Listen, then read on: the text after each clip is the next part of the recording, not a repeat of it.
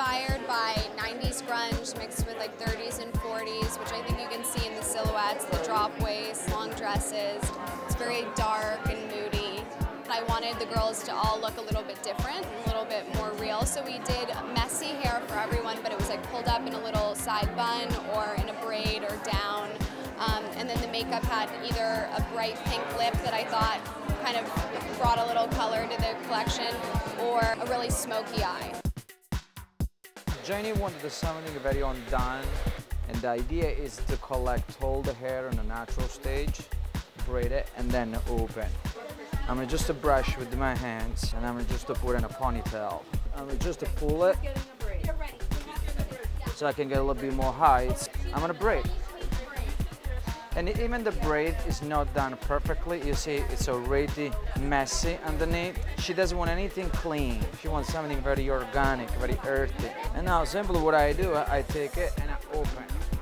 She has to look like she braided her hair. She went to sleep, the morning she wake up, and that's the look. Which doesn't make sense, because if you dress someone up and it has the undone look, it doesn't get so much attraction, it works great. And pull up.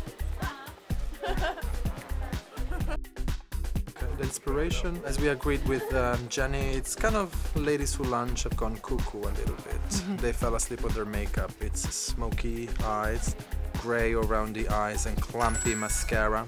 We have a bright fuchsia lip with big glasses and a nude lip with a smoky eye. So there's three pretty defined look: the smoky eye, the bright lip, and the nude lip. Beautiful.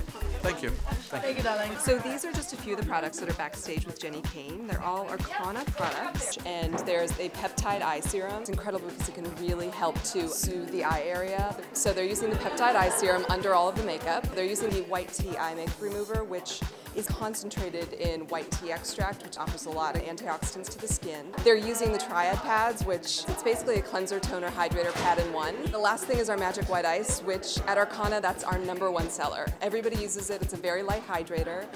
It helps as an optical illusion to kind of brighten that area. There's also a little bit of metafoam and blueberry oil in it, so it really helps to nourish the tissue as well.